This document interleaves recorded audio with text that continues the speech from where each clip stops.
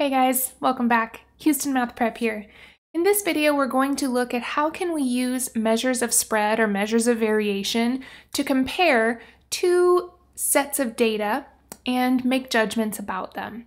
So here's our setup. Two brands of paint claim to last at least 40 months before beginning to show any need for updating. 10 customers from each brand reported how long their paint lasted. Can we use this data to determine which paint might be the better buy? So we have in months 10 sets of data or 10 data points about brand A and 10 data points about brand B. Now the first question you might think of is, well, what's the average number of months that each one lasted?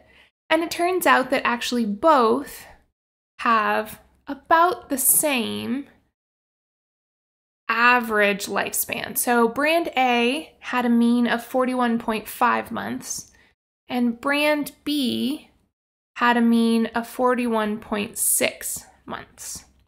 So overall, not super different. So the next question is, well, how could we tell them apart? Well, maybe a picture of the data could help. So what we might want to do is look at a histogram of each. So by creating a histogram, I can see that brand A tends to seem to be kind of clumped together. All the data points seem to fall more close together. Brand B, on the other hand, has data points that kind of fall more spread out. We can see a numerical measure of that phenomenon by checking out the standard deviation. So if I look at a one variable statistics readout for each one, I can see that my sample standard deviation for brand A is 3.13 months.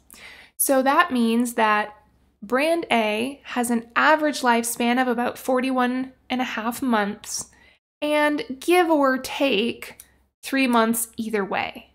So that seems like a pretty consistent brand. When we compare that with brand B, which has a standard deviation of just over 11 months, that's much more spread out.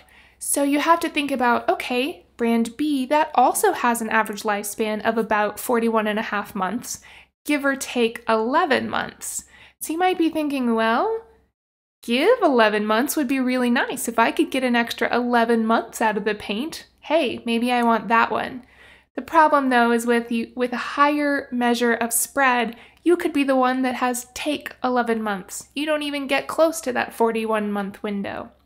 So in general, if I'm looking to paint my house, I would probably go with brand A because not only does it have a mean life that is above the claim by the company, but it seems to be the more consistent brand. So that's how we can use measures of spread or measures of variation to compare two data sets that have similar measures of center. All right, guys, that's it for this video. We'll catch you in the next one.